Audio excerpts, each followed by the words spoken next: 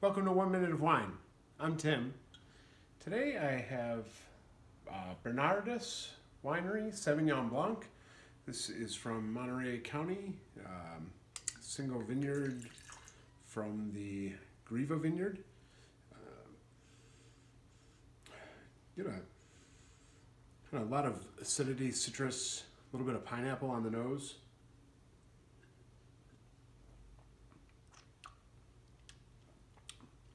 Really nice creamy texture to it, but a lot of acidity, some of that kind of very heavy citrus, little lemon curd kind of hits me mid-palate, and it almost sweetens up a little bit near the finish instead of getting crisper, which is kind of what I was expecting.